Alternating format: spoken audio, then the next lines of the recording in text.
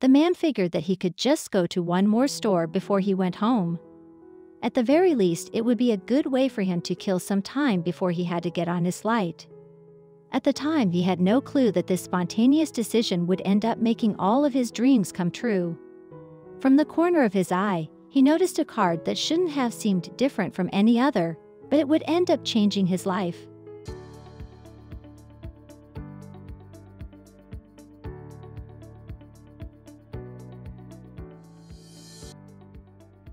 There are people out there who enjoy collecting things, and a lot of the time, there's no limit to what people will collect.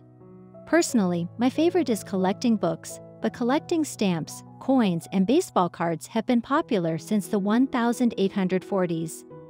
Collecting things seems to come pretty naturally to some people, and it's an undeniable fact that collecting certain things can become extremely expensive.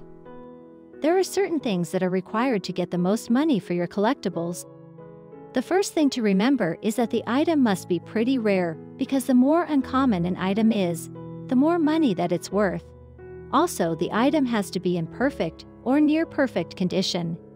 The age of the item is also pretty important as well. It's also the most exciting aspect of collecting things to many people. When the man found an old card in the shop, he could barely keep his composure. Throughout the years, the man had seen plenty of baseball cards, and he had developed a good sense of picking out originals. He was educated about his favorite hobby, and when he noticed something that everyone would think was fake, the man knew better. Dale Ball from Visalia, California had started collecting baseball cards when he was a small child. He was interested in everything about baseball, but his absolute favorite part was collecting every and any card that he could find. Over time, he ended up collecting an incredible number of them. He also believed that he could spot a fake anywhere, but his careful eye would give him a run for his money when he visited a store in Sparks, Nevada. While he was looking through the card collection at the store, he noticed a card of the most famous baseball player that there ever was, none other than the great Babe Ruth. The Shotwell Company made the card in 1921, but the card was so interesting because of how rare it was. In fact, the owner of the card didn't even think that it was real, and this is why. "I can't find it anywhere on the internet. I think it's fake." The store owner explained this to Dale, and that's when Dale knew that he had to immediately buy the card, and you won't believe how much he paid for it. Dale paid a whopping $2 for the card that could ultimately change lives. And this was all because that the card was assumed to be a fake, and no one thought anything more about it. Dale took the card home and immediately started the process of getting authenticated. Oh my gosh, it would be an amazing card. Looking at the condition on this card, it looks really nice. A card from this era, a Babe Ruth, if you get it authenticated, gosh.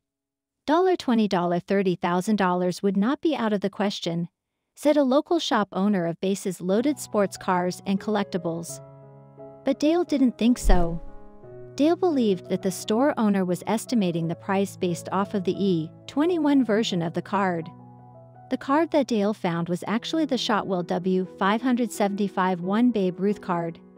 You know, the one that everyone is looking for because it could be worth millions of dollars. But the first step was getting it professionally graded by the Beckett Company. Then, Dale could get a ballpark figure of how much it was worth. As it turns out, the card is worth millions. When Dale got the card back from the Beckett Company, Dale was told that the card was truly the rarest Ruth. "God bless me, and I intend to bless the guy that I got it from. I will go back to the store when it's all over to give him a proper payment." Dale adds that if that's the case, "I told him, Chris, my family's welfare depends on it." Bidding starts at $2 million. But now Dale is more than happy to keep holding on to the rare card. Maybe he's planning on keeping it for his son's expanding baseball card collection. After all, it would be quite the collection, especially since Dale had started collecting when he was a child. It has to be a bit difficult to sell something that you have been collecting for your entire life, especially for a little bit of money. But Dale was looking at a lot of money.